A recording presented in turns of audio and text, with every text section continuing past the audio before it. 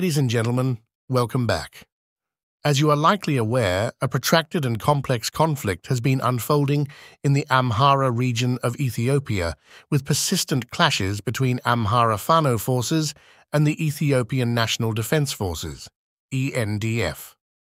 This ongoing strife has been evolving at a rapid pace, and it is crucial to delve into the comprehensive details of the current situation, which I will elaborate on in this detailed communication.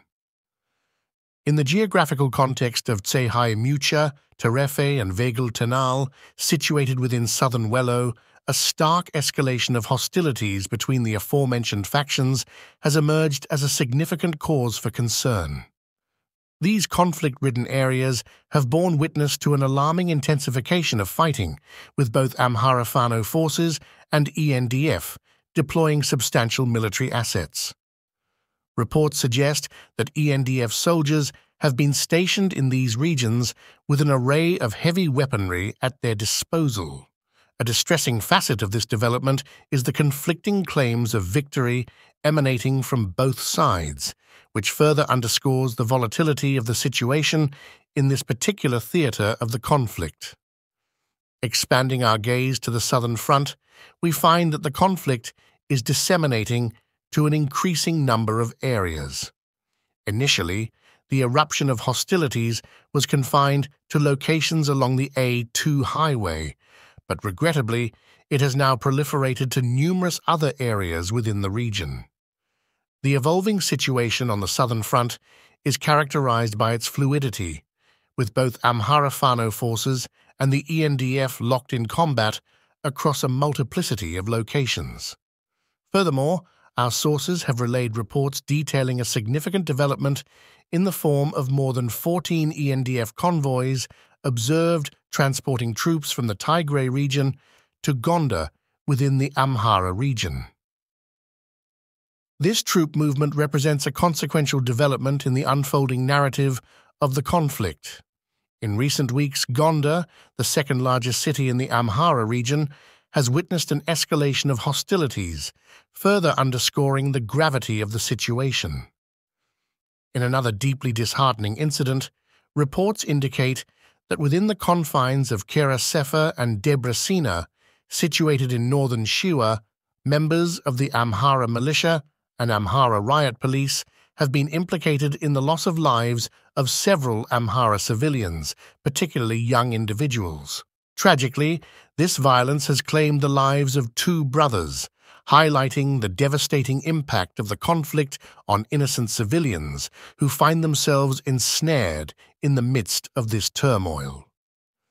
Moreover, we have become privy to an alert issued by what seems to be a human rights or humanitarian organization referred to as AAAA. This alert has raised grave concerns regarding the potential for mass atrocities unfolding within urban centers, including Gonder and Bahir Dar. The report posits that since April 2023, regime forces have allegedly engaged in extrajudicial killings and summary executions within major Amhara cities, seemingly without consequence.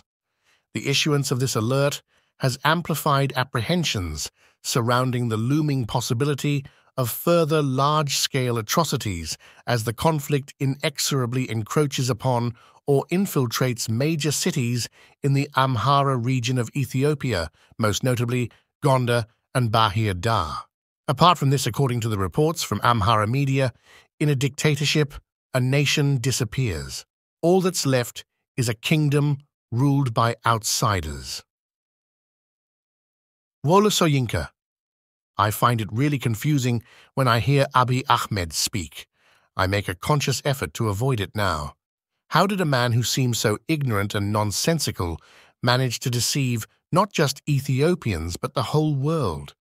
It seems like the world was eager for someone from that region to emerge as a leader. So when he appeared and said and did things that seemed positive at first but turned out to be the opposite, they quickly made him their leader. Now, they all admit their mistake, and some won't even shake his hands because they know he's responsible for terrible things. But they don't know how to deal with him, so they just issue weak statements of disapproval which he ignores. Meanwhile, Ethiopians, especially Amhara Ethiopians, suffer every day because of Abiy Ahmed's ethnic army. This army used to be a respected national force, but they removed anyone who cared about the nation. The generals and other high-ranking officers from different ethnic backgrounds were replaced with people from Abiy Ahmed's ethnic group. It became an ethnic killing machine. This transformed army has been in the Amhara region for over 5 months, committing mass murders, looting, and stealing from poor Amhara farmers. They've even killed farm animals without compensating the farmers, and they've used heavy weapons, drones, and fighter planes on innocent civilians, including women and children. They've gone so far as to execute hospital patients, young Amhara, the elderly, and others in broad daylight. International organizations have verified and documented all these crimes. Considering all this, the world must acknowledge the terrible humanitarian crisis in Ethiopia under Abiy Ahmed's oppressive rule. If we don't take action soon, he'll continue these killings and genocide. The Lemkin Institute for the Prevention of Genocide in the US has issued a red flag alert about the genocide of the Amhara people. This situation has been going on for 5 years, but now it's getting worse with heavy weapons, drones, and fighter jets. So, it's time for the international community, especially the Western world, the US, Europe, Australia, and the UN, to do more than issue statements. We need to impose an arms embargo and no-fly zones in the Amhara region to stop the violence. We also need to help the Amhara people defend themselves against this tyrannical regime. Abiy Ahmed has deployed the entire military to the Amhara region, which is unprecedented and likely a prelude to a massive massacre. The Fanos, the only ones protecting the Amhara people, rely on captured weapons from Abiy Ahmed's soldiers. They're brave, but they need more to counter an army with advanced weapons. Abiy Ahmed won't succeed against a determined population of 40 or 50 million, but it's a stain on the world to watch these atrocities and do nothing. The Amhara people will free themselves from this monster eventually, with or without help. Abiy Ahmed used an oppressive system and a fake constitution to discriminate against the Amhara people, making it worse than before. The world, especially those who support democracy and human rights, must take action. We must provide humanitarian aid to the Amhara region, which is under relentless destruction. The Amhara people have no choice but to keep fighting for survival, and they will triumph. But those who stand by and do nothing will be judged by history. The Fanos, defending the Amhara people, have shown discipline and heroism. In contrast, Abiy Ahmed's army has engaged in criminal acts, including looting. To deflect attention, the army portrays the Fanos as criminals, but it hasn't worked because the Amhara people support the Fanos. The Fanos have acted as a national force, upholding values like honor and decency. Despite the odds, they've achieved remarkable results. But this is just the beginning. They will continue and remove Abiy Ahmed from power.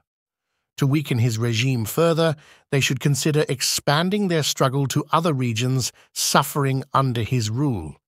They might also train captured soldiers to resist the regime in their regions. These are ideas the Fanos are likely considering. We need to plan for a future without Abiy Ahmed, the cruel dictator. We must declare never again to tyrants like him. In the meantime, we stand with the Amhara people and their Fanos in their fight for a democratic nation where everyone is treated equally, regardless of their ethnicity or religion.